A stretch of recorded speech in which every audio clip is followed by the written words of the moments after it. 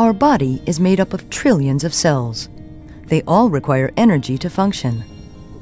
This energy is created within our cells, in the mitochondria. Here, food is converted into chemical energy called ATP. ATP is released by the mitochondria so cells can use it. Mitochondria consist of two membranes, an outer membrane, separating it from the cytosol, and an inner membrane, surrounding the so-called matrix. The area between these membranes is called the intermembrane space.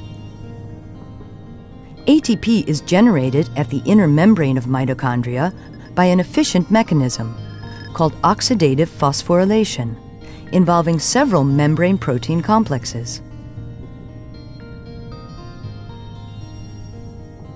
Nutrients provide high-energy electrons in the form of NADH, which are used by the protein complexes to pump protons from the matrix to the intermembrane space. This continuous pumping creates a proton gradient, where the positively charged protons are attracted to the more negative matrix. When the protons re-enter the matrix through the ATP synthase protein complex, they catalyze the production of ATP.